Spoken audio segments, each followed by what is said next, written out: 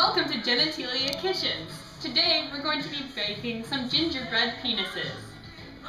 These are entirely vegan, so don't worry, no animals will be harmed in your sexual pleasure from sugar. Okay, so first we have a cup of flour and a half teaspoon of baking soda, which is that one. And a quarter teaspoon of salt, which just sort of went in this one. And a quarter teaspoon of baking soda. Oh, I flipped that around. Baking powder, baking soda. And then this is the salt, ginger, cinnamon, and cloves. Now we have all of our wet ingredients, our moist ingredients. Moist is a gross word, though.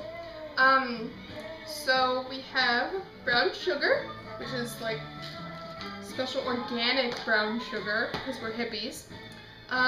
Molasses, to substitute for the eggs, we have applesauce, and then as a separate ingredient we have lemon zest on top of it, which I have never seen packaged, but Adrian had packaged stuff, so. You have to see my package. Well, and then in here we have this delicious looking mixture of vanilla and earth balanced vegan butter. Whisk that! You whisk that! I feel bad that we're cutting these out with knives. Whoops! Eunuch! Around here we are not idealists. We know that every dick is different and nobody has a perfect dick. So. Except for me! And now we're going to take the dicks and put them on the parchment paper. Because we're lazy and we don't want to put butter on it. I kind of wish parchment paper were latex. Maybe it's just me. Your dick is on the baking sheet, Dennis. No, it's on the left side of the baking sheet. No, it's left right there. Side. It's right there. Don't listen to her. The dicks are a bacon now. They're so cute. Oh, I just want to eat them up. I would have oral with these.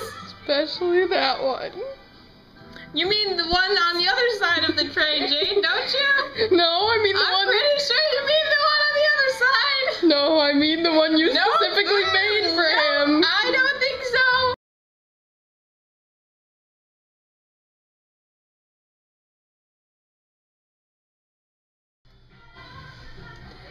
Okay, so as Anders has so kindly informed us, I never knew this, neither did Adrian, but apparently it is common knowledge among the male population.